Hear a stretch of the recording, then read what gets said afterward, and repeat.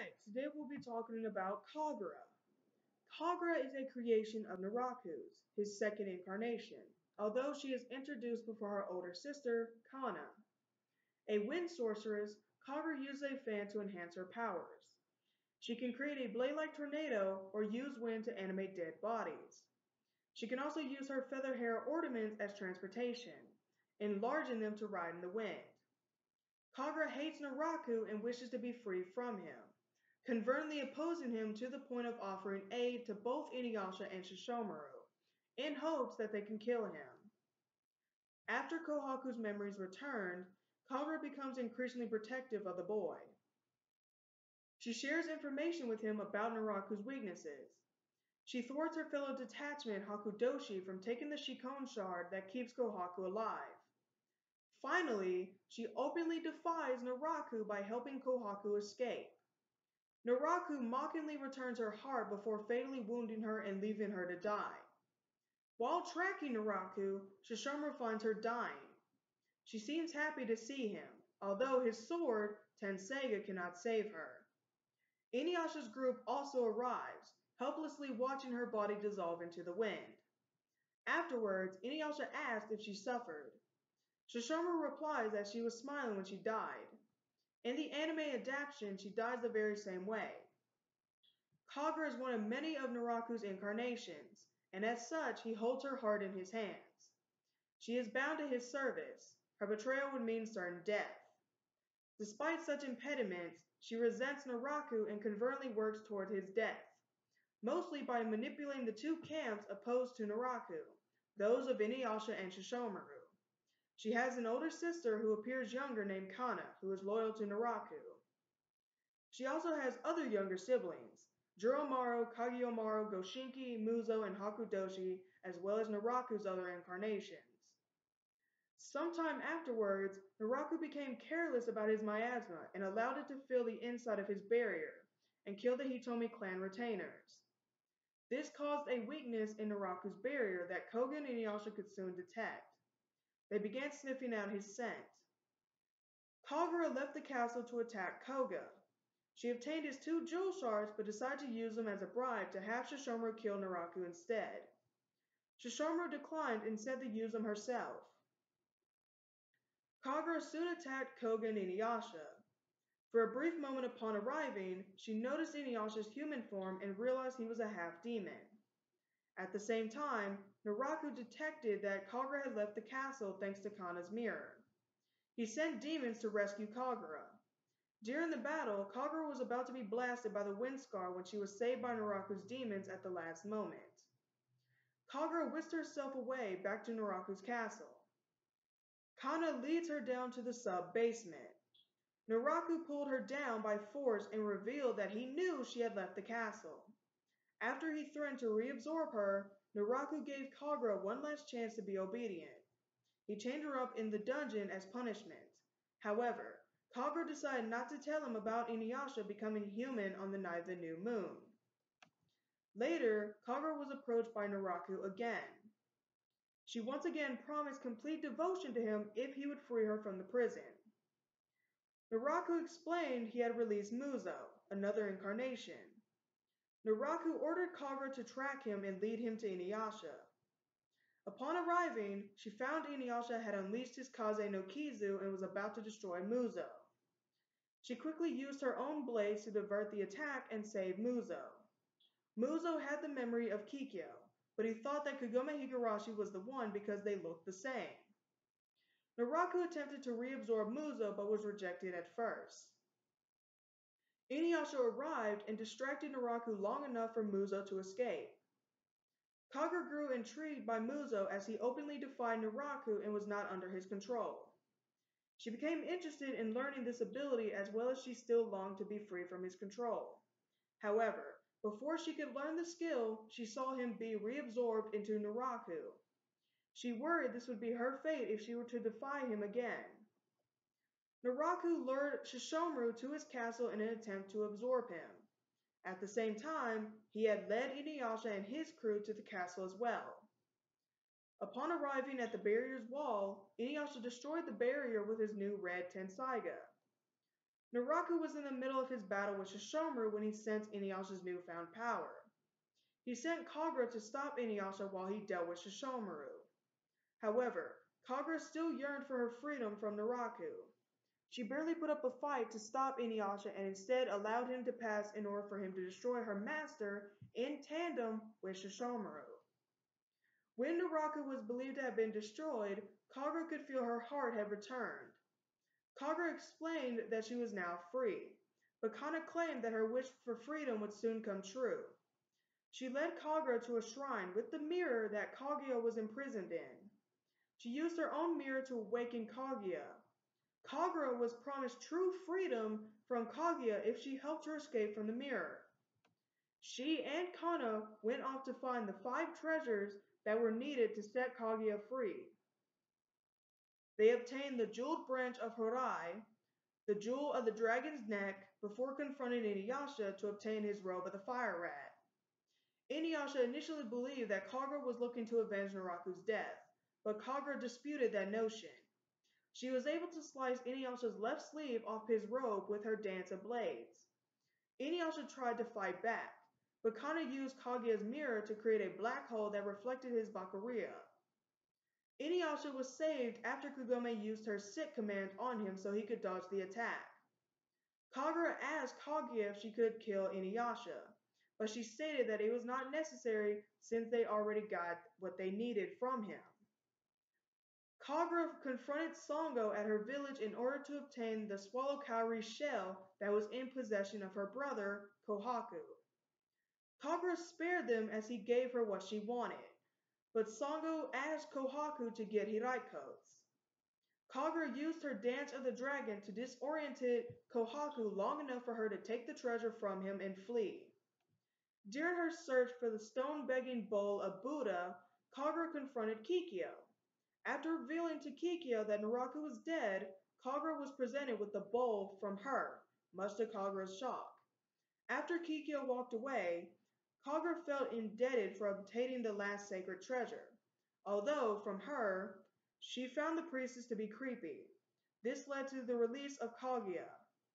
Kagura soon learned from Kana that Kaguya was actually a demon that devoured the real celestial being. Kaguya was soon confronted by the two of him and her castle.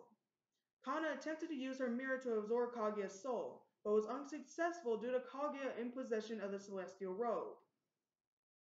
She used her powers to banish Kagura and Kana from the castle and cause them to plunge deep below a huge body of water. It was later revealed Kaguya being set free was all part of Naraku's trap so he could absorb Kaguya and her powers, but she was able to repel him with her mirror. Inuyasha and Kagome were able to destroy Kaguya's body, and her essence was sucked into Miroku's wind tunnel. Naraku fled to Mount Hakare after his battle with Inuyasha and Sesshomaru. Kagura was tasked with guarding Naraku deep inside the mountain while he was creating a new body for himself. She encountered Miroku and Songo while they were exploring the mountain. Kagura and an army of demons attacked them, but were unable to kill them due to the purifying powers of the mountain. As Mount Hakare began to collapse due to Naraku's transformation, Kagura escaped while carrying Naraku's newest incarnation. She was spotted by Kikyo as she fled. Kikyo attempted to kill her with her arrow. Kagura was about to fight back, but she was stopped by the infant she was carrying, much to her surprise. The infant told Kagura that she was not the one who should kill Kikyo. After the destruction of Mount Hakare, Kagura was tasked with accompanying the infant. She possessed a priest with her Dance of the Dead to lure Inuyasha away from his friends by having the priest say that Kikyo survived her fight with Naraku.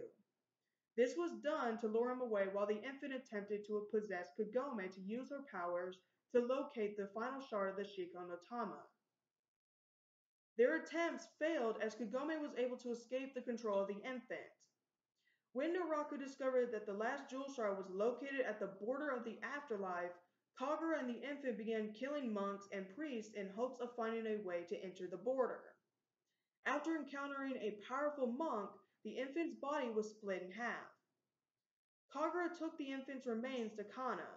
She took the left half and told Kagura to watch over the right half. Soon, the half that Kagura was given began to grow until it became Hakudoshi.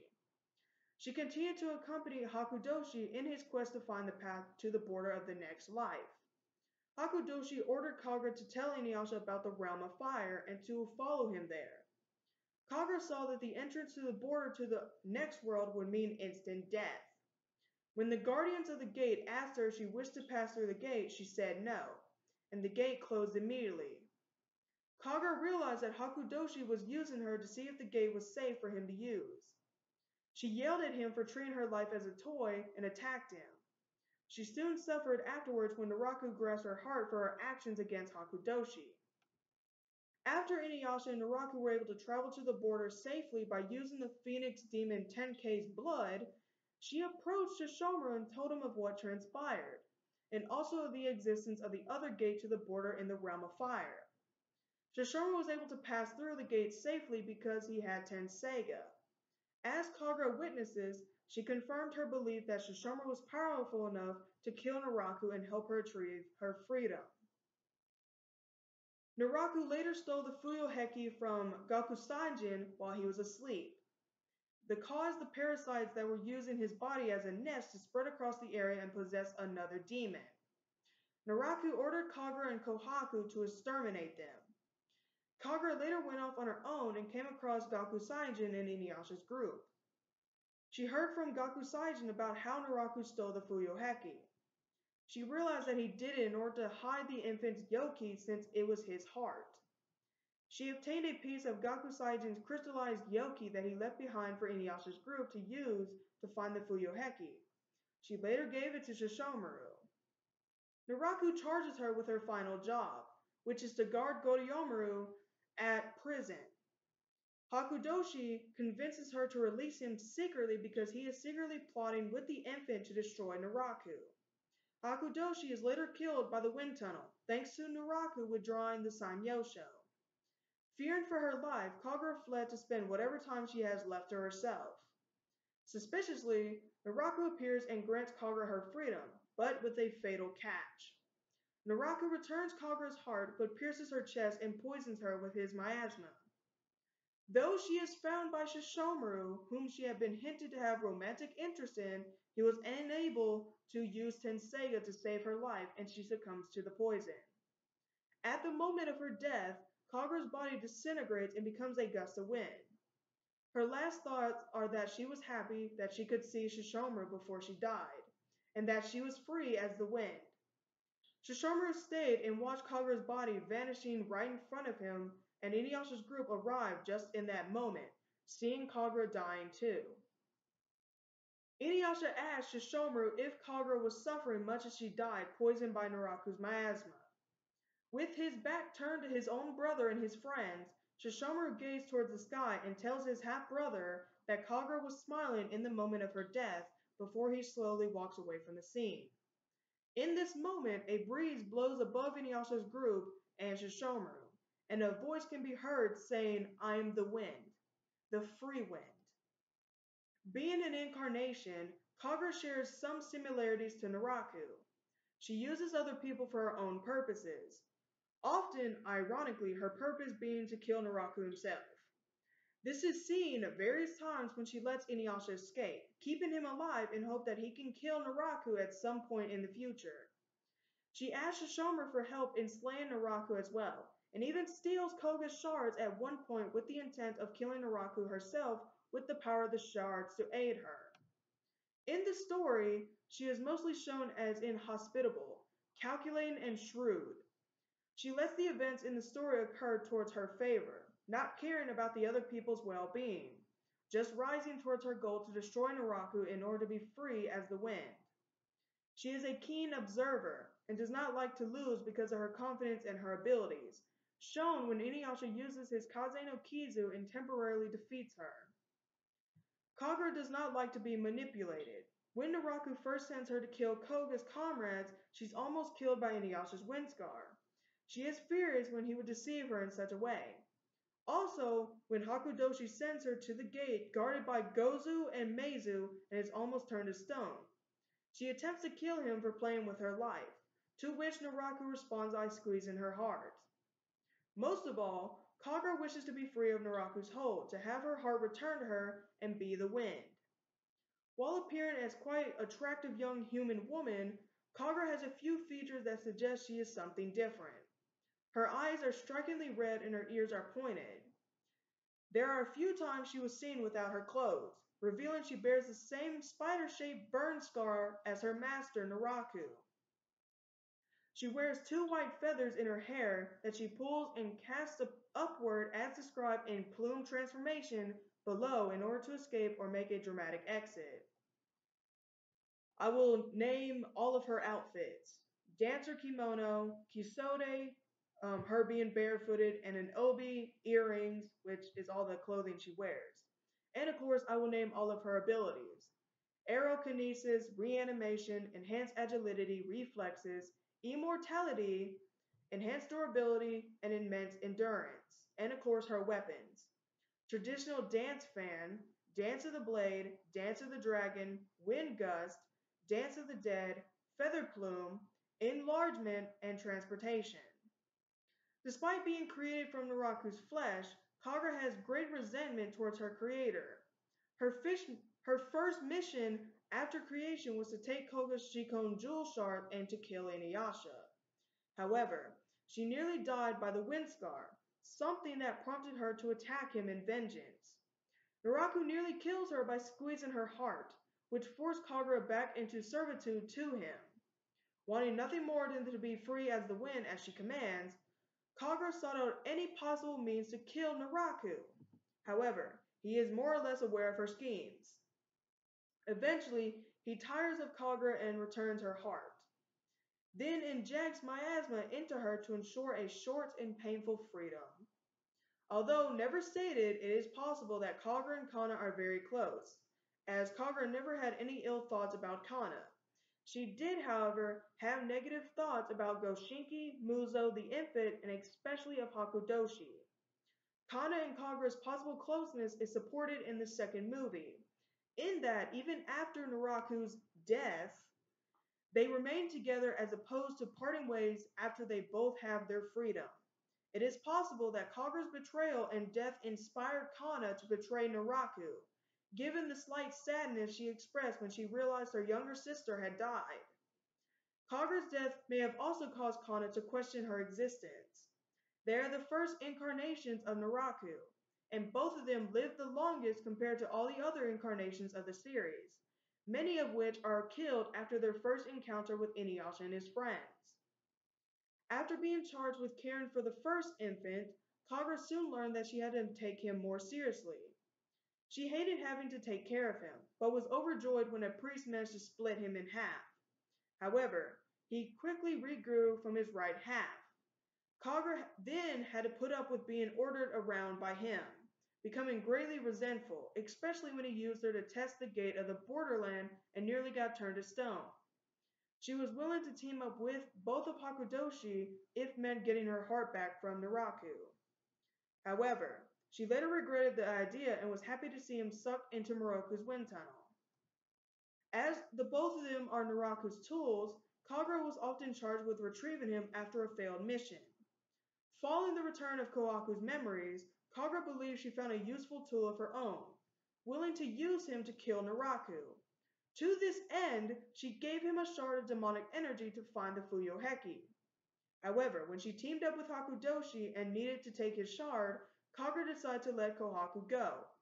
Part of it presumably due to not wanting him to share the same fate, of being a pawn and never found his own freedom, as hers, showing she had become protective of him.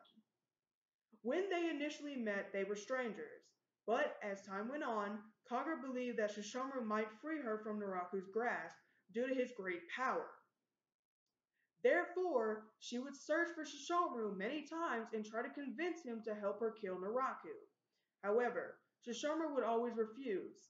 Over time, she even developed feelings for Sesshomaru. Rin believed that Kagura may be in love with Sesshomaru, but it is never clearly stated. They were the same, both loyal to only themselves.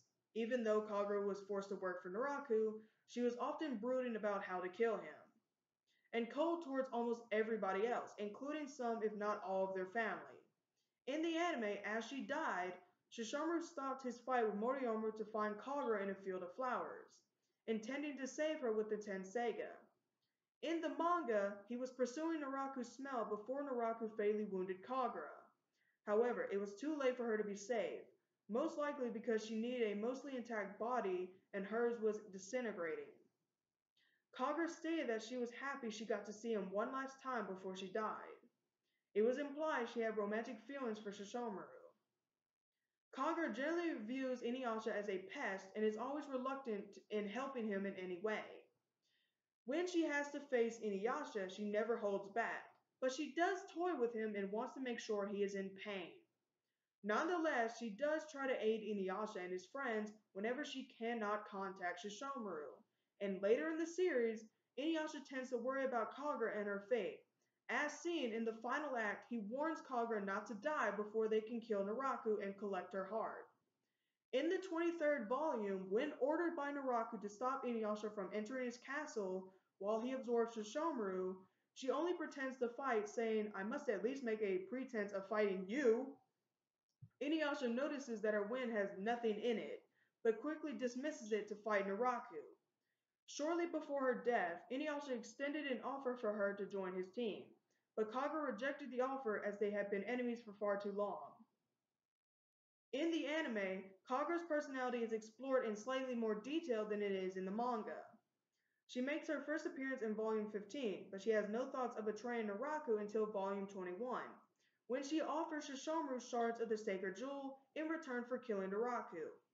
In the anime, however, she begins to plot for her freedom immediately after her first encounter with Koga and Inuyasha, when she tricked them into fighting each other and is almost killed, then attacking Naraku out of anger for not being told about the power of Inuyasha's Tenseiga. In the manga, she waits for a moment after she is attacked by Inuyasha's Kaze no Kizu for the first time. She is seen with a wound that runs down her chest from her shoulder. She uses her feather to leave and declares that their fight will end in a draw this time since they are both injured. In the anime, she uses her feather to escape while she is attacked by Inuyasha's Kaze no Kizu and does not have any visible injuries on her. In the manga, she gives Gaku Saijin's crystallized Yoki to Shishomaru before she encounters Goryomaru. In the anime, she gives it to Shishomaru after she is blasted away by Goryomaru. In the anime, Kagura killed the Hikokon with her Fuyo no Mai. In the anime, it was killed by Kohaku. In the manga, Shishomaru does not battle Moriyomaru before Kagura's death. The battle with Moriyomaru happens after Kagura's death. Episode 2 of the final act is from about 14 different chapters from volumes 38, 39, and 41 out of order. I will do all of her quotes. "If a man loses his head, I'll put it back on. If he is cut down to size, he can still tag along. He is simply dancing my undead dance song. Shall we take Inuyasha's head along with us as a trophy? You admit to deceiving me then? You audacious fool! Naraku holds my life in his hands, but I have no intention of remaining a servant forever to the likes of him. I am the wind. One day I shall be free."